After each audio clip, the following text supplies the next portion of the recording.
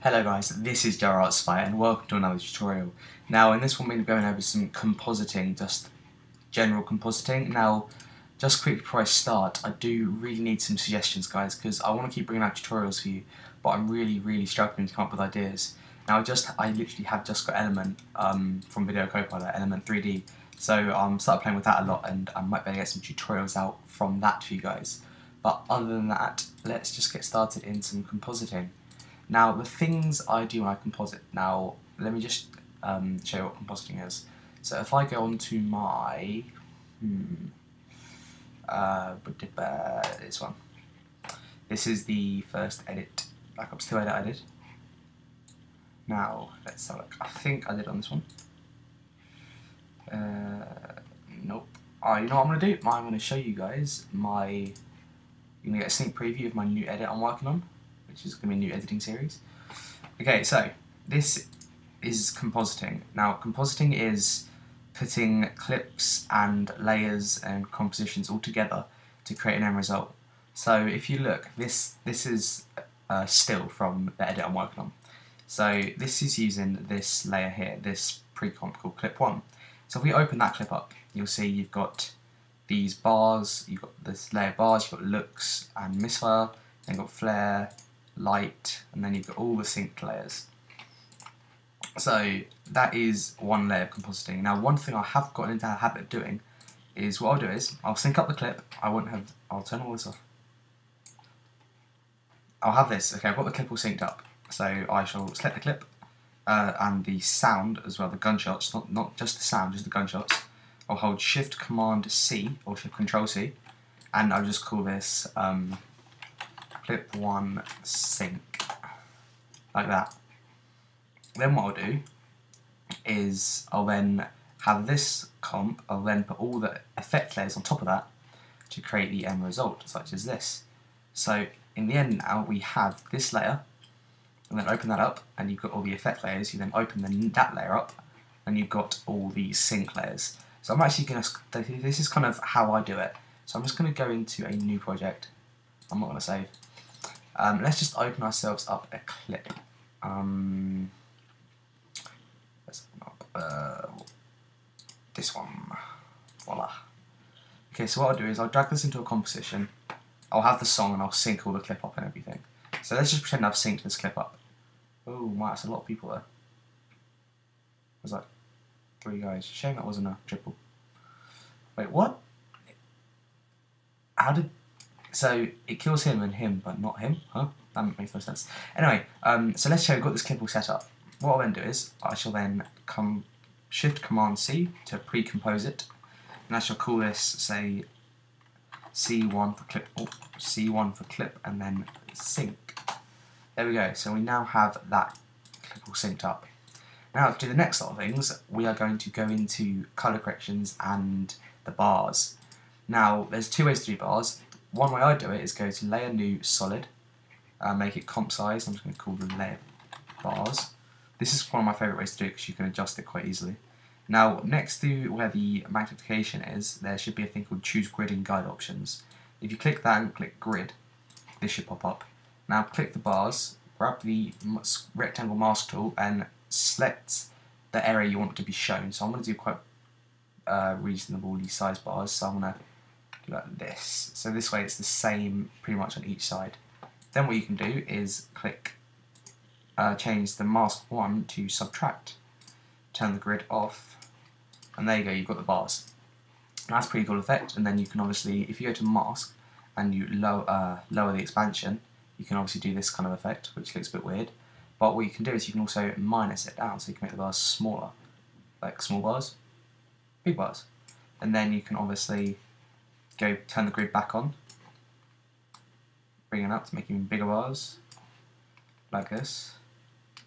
You can really do whatever you want to create these kind of effect. So let's just change this back to how it was, there we go, and turn the grid off. Okay, now I've got the bars. That's the first thing I do. Now the second way to do the bars is with an adjustment layer. So if you go to Layer, New, Adjustment Layer, you go to then Effect, Stylize, Motion Tile. If I drag this beneath that layer, call this bars as well.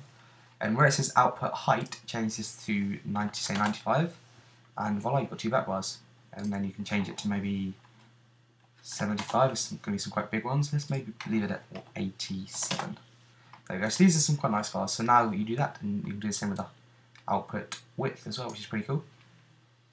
And that's the same effect you use if you want to get rid of the edges and stuff. So you can do that way with that method of bars or this method of bars. It's really up to you. You don't even need to use an adjustment layer. You can actually put the motion tile straight onto the composition, which we've already seen, and it works as well, just as well. So you don't even need an extra layer. You can just do it straight on that layer. So we've now got the bars. I'm just going to leave it like this for now. The next thing I will then do is go into new adjustment layer. I'll call this adjustment layer misfire, and then I should go to effect, magic bullet misfire, and then misfire. Now the main thing I do is where it says vignette, I will tick that. So then go to the little down arrow, and I should change the intensity down to maybe something like 25%. So it's barely visible, and it's only just noticeable. And then the next thing I'll do is where it says apply post contrast, is tick that. So adds a bit of contrast. You can then bring this down to maybe 13. This has got a little bit of contrast, and as you can see, it's already looking a lot more interesting and more colourful. So that's the basic kind of layer I start off with when I'm adding colour corrections. Now what you'll see is one of the big differences with using the motion tile on like an adjustment layer or on the clip itself.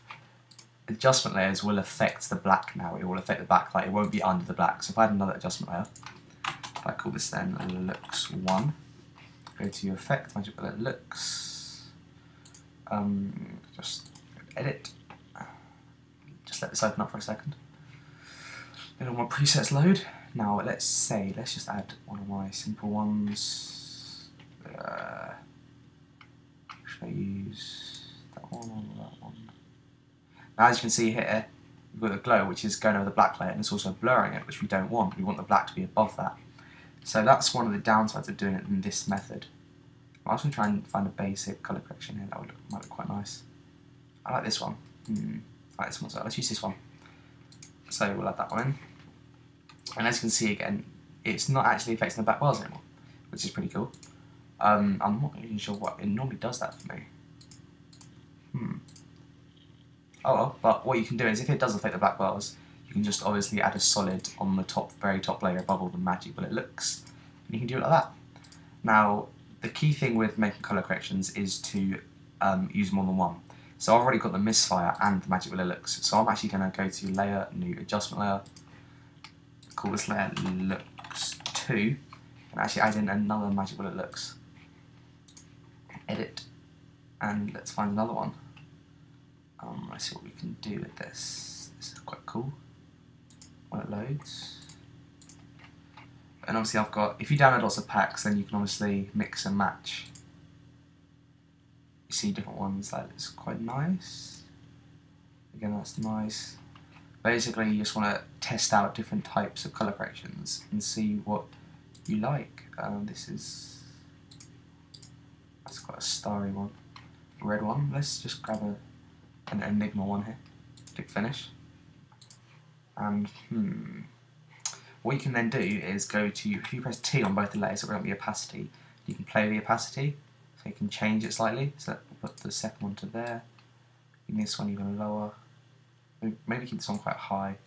Then you can also change the blending mode, so maybe change looks, the new one to add. Make it a bit more colourful. Overlay is quite a nice one to use. I can kind of create some nice effects. Or you just keep it at normal, whatever you want, and then change that one underneath to overlay. That's kind of got quite a nice look to it.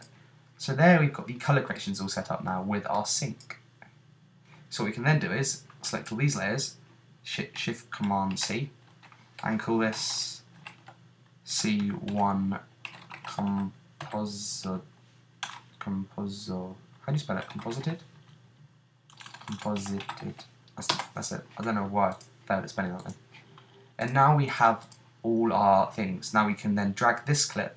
So the actual one we're in, let's just call this C1 Complete. If we just grab ourselves a song quickly,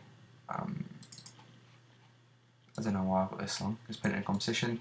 You can then drag this song, this C1 complete, into the main composition and sync it back up with the music wherever you synced it. And then you've got it all synced up. Now this is the method I use, go back a bit so I can get the quad feed. This is the method I use to composite and to obviously organise my artifacts. So this has been kind of a tutorial on mixing and matching lots of different things, a bit of colour corrections, a bit on like the bars. You can obviously add some blurs around the edges if you want that, if you like that kind of effect. Like one I've seen people do is if we just go into the looks one. If we go to layer, new adjustment layer, effect looks. And what you can do is at the side, if you go to lens where it says edge softness, you can drag that in. Obviously you can change the size of these things. So sometimes what I like to do is blur out the far edge here, change the quality up to maybe, oh, if it works, there we go, 5, it will increase the quality of the blur. So it gives this kind of blur around the edge a little bit. You can kind of do that sort of thing, call it blur. Oh, don't delete it. And stuff. So yeah, you can do lots of stuff, and now it's all blurred in here and stuff. So yeah, this has kind of been quite a mixed tutorial. Like I said guys, be sure to use suggestions, because obviously I'm not doing super advanced, interesting tutorials because I haven't got any ideas, and I've been trying to get ideas for ages, but I just haven't got one. So I thought I'd do this as kind of been a requested one. So yeah, I hope you guys like this video. Be sure to leave a like, subscribe. I'm almost at 1,000, so please tell your friends, and I shall see you guys later.